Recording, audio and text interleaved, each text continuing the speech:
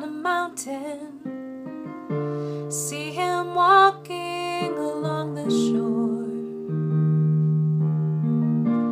Friends and disciples gathering around him say, never spake a man like this before.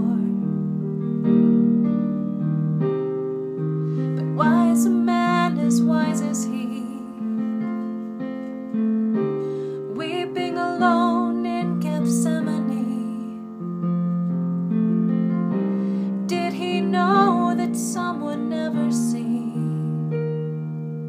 the heaven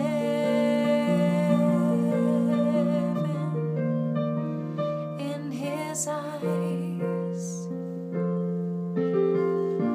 See the Master walking on the water, hear him speak and calm an angry wave. Look at him raise up Jairus' daughter, and with the word Lazarus comes forth from the grave. But why is a man as strong as this,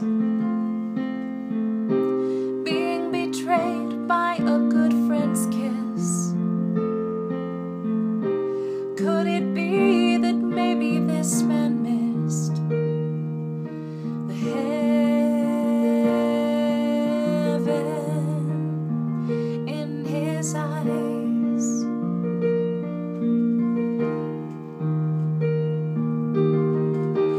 I'm not talking about the pie in the sky that your good girls and boys get in the by and by,